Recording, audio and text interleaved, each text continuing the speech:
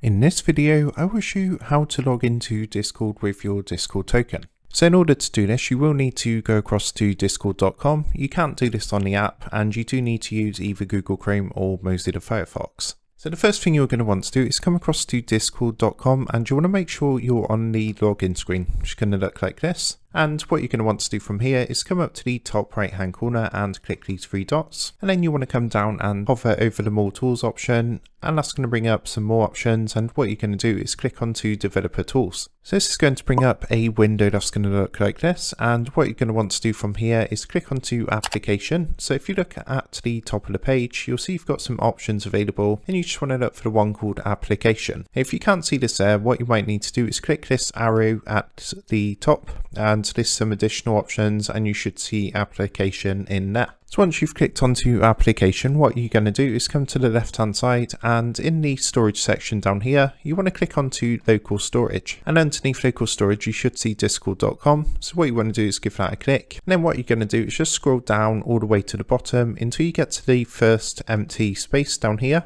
and in this first box here, what you want to type is token.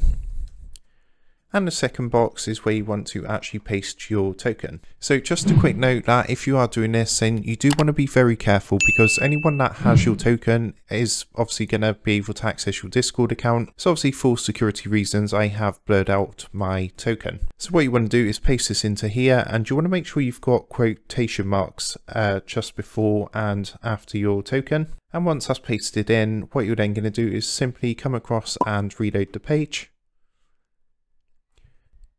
And you'll see what's going to happen, that has logged us into our account once that's reloaded. So I hope this video helped you out today, and if it did, then be sure to leave a like and subscribe to the channel for more awesome tutorials. And if you're looking for more tutorials, tips and tricks for Discord, then make sure to click the on-screen pop-up. That's going to take you across to a current playlist of my current tutorials, tips and tricks for Discord. So I just want to take a minute to thank you for watching, and with that being said, I will see you in the next one.